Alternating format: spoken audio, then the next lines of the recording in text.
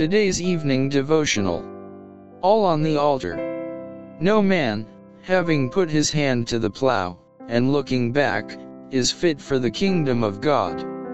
Luke chapter 9 verse 62. We are not all asked to serve as Elisha served, nor are we all bidden to sell everything we have, but God asks us to give His service the first place in our lives, to allow no day to pass without doing something to advance His work in the earth. He does not expect from all the same kind of service. One may be called to ministry in a foreign land, another may be asked to give of his means for the support of gospel work. God accepts the offering of each. It is the consecration of the life and all its interests that is necessary. Those who make this consecration will hear and obey the call of heaven. It was no great work that was at first required of Elisha.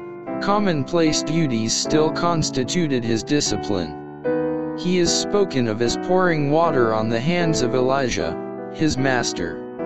He was willing to do anything that the Lord directed, and at every step he learned lessons of humility and service. Elisha's life after uniting with Elijah was not without temptations. Trials he had in abundance, but in every emergency he relied on God. He was tempted to think of the home that he had left, but to this temptation he gave no heed. Having put his hand to the plow, he was resolved not to turn back, and through test and trial he proved true to this trust.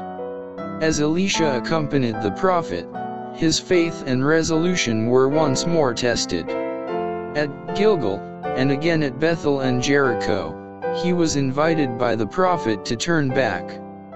But he would not be diverted from his purpose.